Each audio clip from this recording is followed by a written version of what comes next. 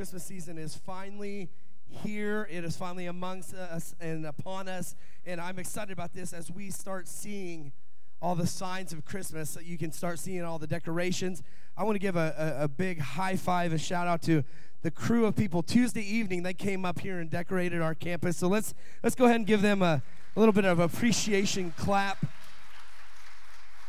But all around us, we see Christmas taking off, from the lights on the houses to the trees that are being put up, all the decorations, all the decor, all the things that are happening, and you can't turn on the TV without hearing that jingle. And I'm not going to sing it for us, but we all know what we're talking about, because that ushers in the Christmas season here in Oklahoma. And I feel like it's not right until you hear that song, and I heard it this week, so I guess it means Christmas is here. But what I'm excited about more is not just all the amazing thing, all the hot cocoa and the candy canes and all that fun stuff. What I'm excited about is this morning begins our stretch and anticipation, and it starts the Advent season. As you see, the candle of hope has been lit this morning. I'm super excited about this message series, The Heart of Christmas, because we're going to look through the different hearts, the different aspects of Christmas. We're going to talk about hope this morning. And next week, Pastor Bill will be back and talk about peace, and then joy, and then love. And we're going to wrap it all up on Christmas Eve at 4 and 6 by talking about Jesus and how he came for us, as he came as that great rescuer. So hopefully you're making plans to attend and not miss out on a single Sunday of this Advent season. Hopefully you're making plans to say, you know what, this Christmas is going to be something different. I'm gonna pledge that my family and myself are going to be there. We're not going to miss out on one, and we're going to bring everybody we can, because not because we want to pack this place out, but because we want to see lives changed and people come in encounter the true heart of Christmas. In fact, last weekend in the bulletin, and this weekend there as well, you'll find this yellow or gold card, and it says, "Count me in." I want to challenge each of us. Maybe you're like, man, I messed up on that last week. I didn't fulfill that. But I want to challenge us this week. Grab that. Fill it out. We're going to be pinning it to the cross, but today, if you have a chance to fill it out and say, hey, I'm going to pray. I'm going to invite people. I want to encourage you and challenge you at the end of the today's service, just lay them here on these steps, not so I can see them, but because we want to rally around. And if you want to put your name on it, I myself will come over and pray over every single one of those names that are left today. This week I'll be doing that. So if you want to join us in prayer and saying, God, this is your season, this is your purpose, you came as that gift, count me in, because I'm making a commitment to pray. I'm going to make a commitment to invite everybody I know to come and worship with me this holiday season. This morning, we're going to talk about hope, and the hope that comes through the birth of Jesus. And the last couple of weeks for me have definitely been filled with hope. They've been filled with this constant hoping and praying. As I was planning and thinking through this message for a number of weeks, I was hit with a cough about 10 days ago. I was hit with this pretty bad, and you're maybe like, okay, you're down, little shifter. It's just a cough. It's allergy season in Oklahoma. It comes 343 days of the year. But this was not like a cough that I'd had. I'd had an accident, so I was hurt on this side, and I couldn't cough. And then finally I was able to cough, and I've ended up pulled a muscle in my abdomen. Don't ask how that happens. Just pray for me. But through this, my voice has disappeared this last week, and I figured I might get a couple amens, but good. I'm glad you didn't. Blessings upon you and your homes. But through this journey of the last several weeks, and then especially this last week, of trying to be silent, to trying to save my voice, but also trying to just listen to the Lord and pray and say, God, if it's not me that is supposed to lead this message, God, give me the indication so that someone else could be prepared. And we've got a great staff. I've had a number of people say, hey, if you're not able to go, let me know Friday, Saturday, whatever. I had text messages checking up on me, seeing how my voice is doing. And I say all that to say is, as I've been thinking about this hope this anticipation of this morning and to see what would come out of it. It brought a new light to the word hope. It brought into this new perspective, if you will. Hoping that the Lord would come and touch me and allow me to be here this morning. And praise the Lord that over the last couple days, my voice has been getting stronger. And I was actually told to stop talking this morning as I was greeting folks. But it was done in love, so I appreciate that. But this idea of hope. Now, maybe a more common explanation or idea of hope is, as we enter this Christmas season, is your kids. How many have kids that already have the long list? One of my nieces actually made a PowerPoint presentation of all the things that they want for Christmas. It was quite comical. But the kids that list out all the things, and then we start watching TV, and all of a sudden there's all these other things that have to be added because of the commercials. But think about that child, or maybe you've done this in the past, or maybe your children are doing it now, that write that list, that make that list. There's so much longing and desiring for these things to come on Christmas morning. They hope and they anticipate it, and they desire it without thinking about anything else. For a whole month, from the end of November till December 25th, their mind is focused on this. With every commercial that is seen, more things are added. Until that day, they unwrap their gifts. Think about that sheer excitement and that enthusiasm that is built within that hope of a child. And as I was reflecting upon that this last week, I got thinking about, is that what my heart posture is whenever I start thinking about Christmas and about what Jesus came to come and live on this earth and die on a cross for me? Do I still have that anticipation? Do I still have that hope? Do I still have that desire, that longing, that expectation that I can't get enough? Nothing else can fill my thoughts and my minds at that time. He is all I think about until we get to celebrate his birth on Christmas morning? Or do I let all the distractions of the world come in and distract me and pull me away from the true reason for the season, the true meaning of Christmas, this hope that is at the heart of Christmas? Not the gifts, but the miraculous birth of Jesus Christ, our Lord and Savior. Because his arrival here on this earth was a fulfillment of scriptures, of prophecies that have been spoken hundreds of years before. This prophecy was spoken and had become one of the most recognized during this time of year. And we see that prophecy in Isaiah. So if you have your Bibles, turn to Isaiah chapter 9. They're going to be on the screen as well. Isaiah chapter 9, starting in verse 2. And the people who walked in darkness have seen a great light. Those who dwelt in a land of deep darkness, on them a light has shone. You have multiplied the nations, and you have increased its joy. They rejoice because of you, before you, and joy in the harvest, and they are glad when they divide the spoil. Verse 4, for the yoke of his burden and the staff of his shoulder and the rod of his oppressor you have broken as on the day of Midian. For every boot of the trampling warrior in the battle tumult and every garment rolled in blood was burned as fuel for the fire. In verse 6, for unto us a child was born, to us a son was given, and the government will be upon his shoulders. And his name shall be called Wonderful Counselor, Mighty God, Everlasting Father, Prince of Peace. And of the increase of his government and of peace there will be no end. And on the throne of David and over his kingdom to establish it and uphold it with justice and with righteousness from this time forth and forevermore. The zeal of the Lord of hosts will do this. What I love so much about this passage of Scripture is this prophecy was written in about 740 BC. So several hundred years before Jesus came and fulfilled this prophecy.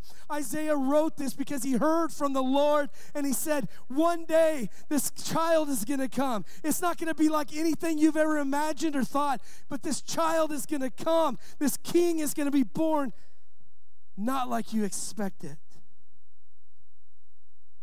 And what I love about this, it says he's going to come and he's going to have the government on his shoulders. Now, in this time, Israel, the people of Israel, have been under the leadership of four not-so-great kings, some corrupt and ungodly kings. We see Uzziah, Jotham, Ahaz, and Hezekiah. They had led their people of Israel far from God. They led them away from God throughout this time, and they've led them into a dark place.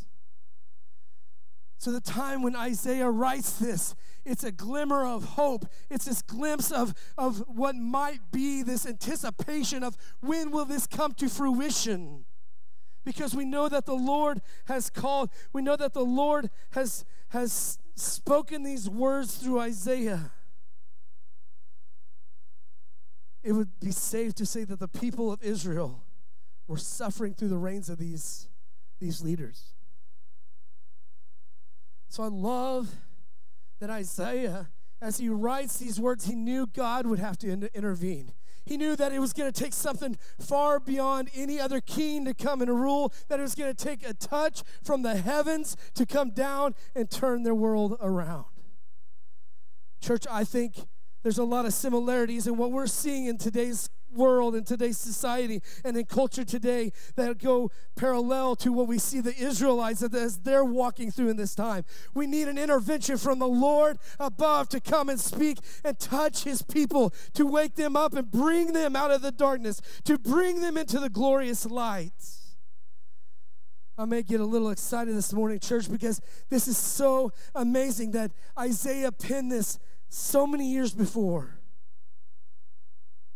And we see the people of Israel, they were desperately needing some hope. They were desperately needing some hope. And what I love about this passage is that it makes two statements. Real quick, it makes two statements. First off, in verses 2 through 5, it reveals the acknowledgement that there's brokenness in the world, that there's this darkness that's surrounding Israel, that there's this sin and all this destruction had come and entered in and distracted them and pulled them from their first love.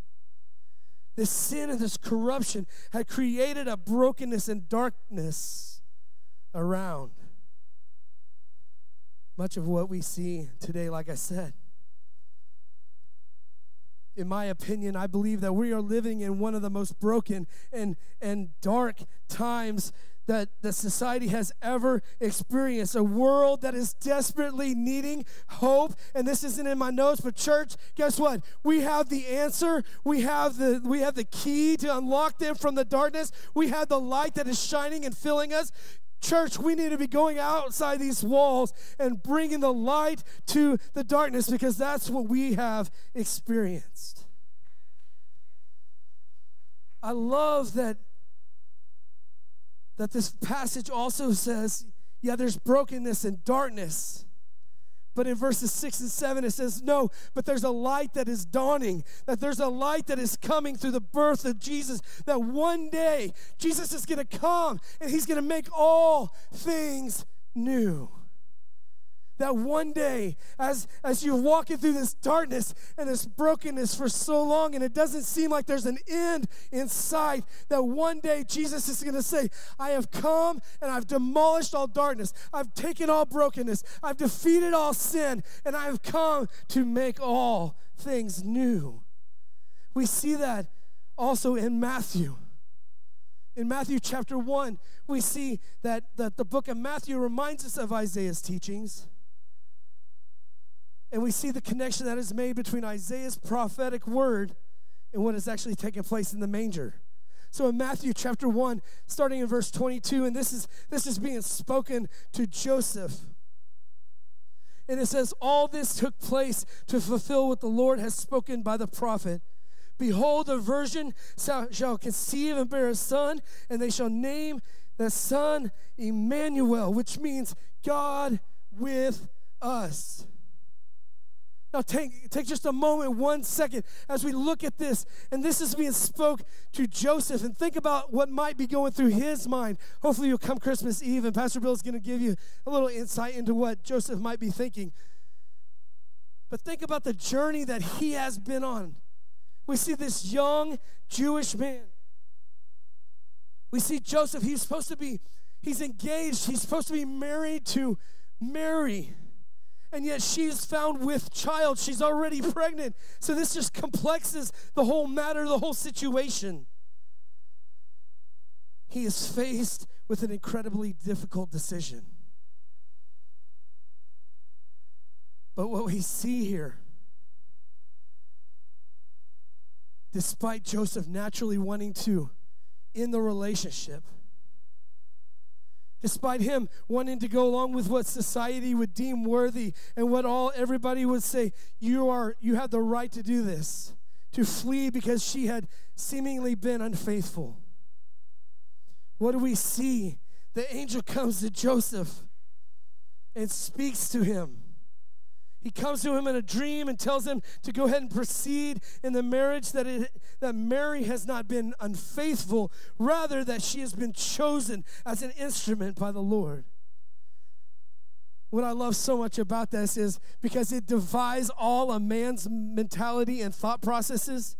But the Lord says, man, I am crafting it to be good. I'm crafting it for something amazing that people are going to be talking about for thousands and thousands of years to come. See, church, maybe there's someone in this place right now that the Lord has called you to something big. And it doesn't make sense to your family. It doesn't make sense to your friends, to your occupation, to your job, your coworkers. But the Lord is in it. And he says, I have called you. And you're saying, God, it makes no sense. Everybody's wondering what's up. But I am here. I'm following you. Because, God, you take the confusing and you make something beautiful. God, you are able to take the inept and make someone that can come and speak your word. God, you can use the unusable to change lives. And we see Mary, this teenage girl, who is almost to have her life and her future just upended and taken away. We see the Lord coming in and the Lord intervening and saying, I've got a plan and a purpose for your life. And we see Joseph obeys and he listens. And I think many times when we read this account in Matthew, I know I've been guilty of it. Christmas Eve or Christmas morning, we get out the big family Bible that you have to have a little red wagon to pull up. And that's the only time you open it all year is to read the Christmas story. And we read this little portion of the Bible because that's what we're supposed to do. But what I love so much about this, and the Lord hit me with this week, is that all of this occurred. The angel coming to Joseph, the Lord using Mary, who was a virgin, who was a teenager, who was despised maybe by what the world might thought she was no good to be used for anything. We see all this comes together to fulfill a prophecy of over 700 years ago. All this comes together to fit into God's plan that would come to bring a child into the world that would be light in the darkness and hope for all people. And the angel says, you're not going to name him after your family. Instead, his name shall be Emmanuel, God with us. Those three words hit me stronger this week than they ever have. It says, God with us. That means we serve a God who is not distant, who is not on vacation, who does not hard to reach, but he is a God that is literally with us in this presence, with us, involved in our lives, wanting to know every intimate detail of our life. And that is the God that we serve. What a promise within the name of this child. So 3 things about hope this morning that we're going to process through. First off, we see the presence of darkness in Isaiah 9. The presence of darkness targets our hope. Or you may think it may threaten our hope. It tries to attack our hope. The presence of darkness in this world comes and tries to defeat our hope. As we read in Isaiah just a few minutes ago, that there's this darkness all around. You don't have to have me tell you that. You don't have to even read the Bible to see that. You can walk out and see darkness all around in our world and society, even today. And you may be saying, man, point 1, the presence of darkness targets our hope. That doesn't sound very uplifting. But what I love is that's not the end of the story. We see that Isaiah prophesied, and we have seen that light has come. See, the center of the Christmas story is focused centrally and directly on the birth of Jesus Christ, him being the fulfillment of Israel's hope that God would push back the darkness, that he would push out the darkness and distinguish the darkness, get it out of here, and bring light into the world. I think this is one of the reasons that Christmas is so exciting to us, is that we live in a world similar to what the people of Israel did. We live in a world that has so much darkness due to the sin that so easily creeps in to our lives and entangled us. We too are in such a desperate need for Christ, the Christ child, to usher in light and push out the dark. This darkness that's all around us. So this Christmas season, know that the presence of darkness in this world is going to target and it's going to try to attack the hope that you have, but we have a hope in one that is greater than the darkness. Desmond Tutu says, hope is being able to see that there is light despite all the darkness. Did you catch that? Hope is being able to see that, yeah, there's darkness around, but despite all that, there is light. It was brought up in our worship devotion this morning before the worship team was rehearsing, that despite the amount of darkness that you may find yourself in, even a pinprick of light can overcome that darkness. Darkness cannot overcome the light, so whatever little bit of light is shining in the darkness, the light will prevail. Hope is being able to see that there is light despite the darkness, no matter what we're walking through today. And Christmas is a great reminder that whatever we hope for in our lives, whatever that is in our life that we are desperately longing for, that it is available through Emmanuel, our God that is with us. I thought this is amazing, this thought. Hope is not a result of the absence of conflict, difficulty, struggle, or trials. Rather, hope is a result of the presence of God. This year, as you plan for families to get together and you're saying, man, I know I'm going to expect some conflict, difficulty, struggle because my family's coming in. But guess what? Hope is not a result of the absence of those issues, the absence of trials. No, it isn't a result of saying, God, you are welcome into my home. You are welcome into my family. You are welcome into my workplace. God, every aspect of my soul and my being, you are welcome. Have your way. Have your presence indwell within me. Hope is a result of the presence of God. Not only is the darkness around us that's going to target our hope, but we also see God's presence has come to give us hope. God's presence has come to give us hope.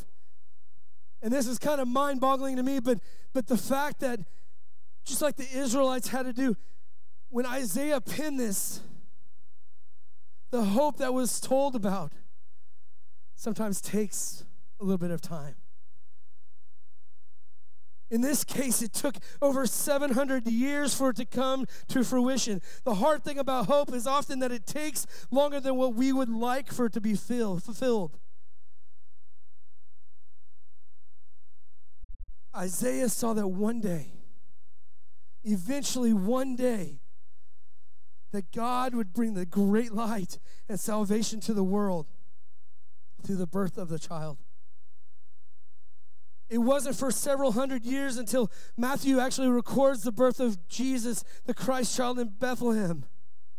Despite it taking hundreds of years, guess what? It came. It happened. So many times we may not see it come to fruition in our time frame, but we know that God has things planned out for a purpose and are good for our hope and our benefit. I was reading some research and some questions by some pastors online this last week, and one of the questions that was posed to them was, well, why is it so important that we look back at Isaiah's prophecy every year at Christmas time? Because it seems like this is the time of year that we seem to dive into Isaiah. It's a complex book at sometimes, but so we're like, we'll save that for Christmas time. Why should we look at this prophecy every year at Christmas? Church, I believe that this is a great reminder to us as we look at the faithfulness of God. How true and faithful God is and was to his people. The fact that the people of Israel were longing for a Savior so long, they were desperately looking, and they'd walk through the darkness, and God sent a rescuer. God sent a redeemer. Yeah, maybe they were ready for it right then. Maybe it didn't come the way that they planned, but God delivered. He sent them the rescue. I believe it is a great constant reminder for us of the faithfulness of God. That when he promises, he's going to come through. That when he says something, it's going to happen. And I love that Paul even encourages us. Paul encourages us in Romans to believe, to have hope, as he wrote to the early church in Rome in Romans 15:4. It says, "For whatever was written in the former days was written for our instruction, that through endurance and through encouragement of the scriptures we might have hope." Paul reiterates the fact that everything that has been written from the past is meant to give us this endurance and this encouragement to have hope as we say, God, I may not understand what's going on, but you have written it, you've promised it, you've never turned your back on your promises. I'm going to trust and have faith that you're going to carry it to completion, because that's the God that you are.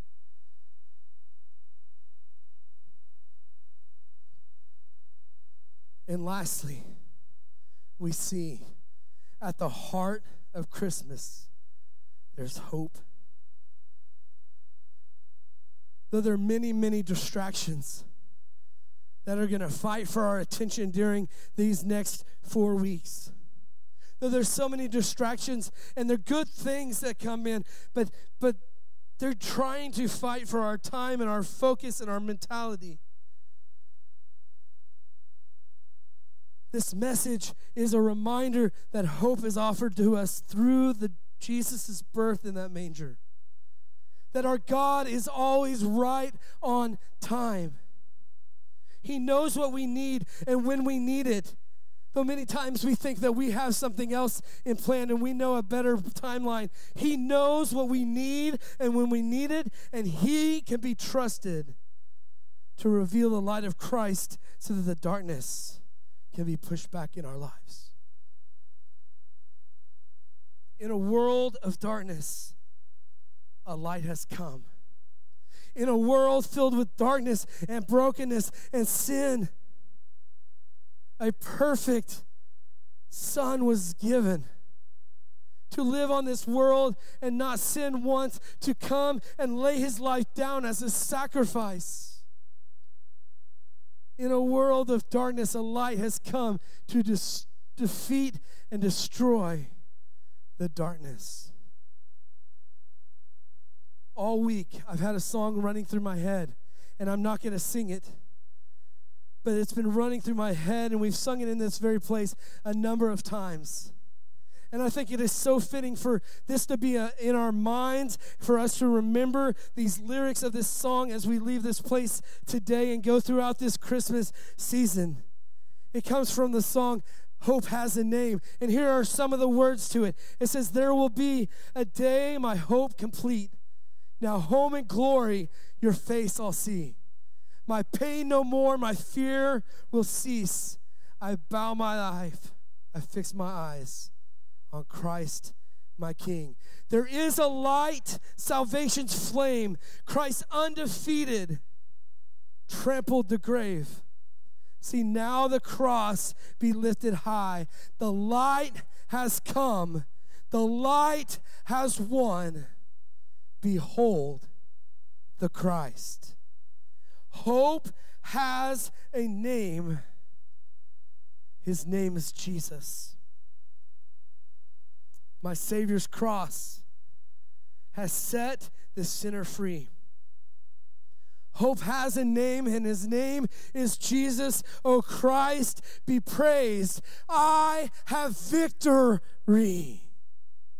Church, that is something that we can get excited about, because in this world of darkness, in this world of destruction, in this world of hopelessness, we serve a God that defines the word hope. His name is Jesus. He gives us the victory in his name. There is no other powerful name on earth that whenever his name sounds, every knee shall bow, every tongue confess that he is Lord. Church, we have a light that has come and trampled the grave. The light has come and the light has won. Behold, it is our Christ. This morning, have we experienced the hope that he brings? Have we experienced that hope, or are we still longing, trying to fill ourselves with things we can manufacture or come up with ourselves? Have we experienced that hope that he brings? Will you allow him to fill you with that hope this Christmas season? Will you allow him to fill you with hope, to push out the dark and bring in the light? Not the hope of gifts wished for or anything of that nature, but the hope in the light and a hope of victory that comes only in his name. Will you pray with me? Jesus, we are so grateful, God, that you have come and you have won. So praise to your name, Father. God, we thank you that you are able to dispel all the darkness because of your great and glorious light. So, Father, as we have looked at the hope that comes from you, God, may we walk in that. May this be a Christmas that is like any other Christmas that we've ever experienced, because we are walking in the hope that comes from you. So, Jesus, we are so grateful.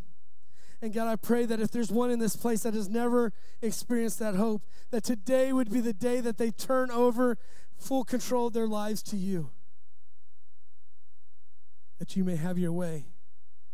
That this would be a Christmas season that they've had an encounter with you. God, we thank you.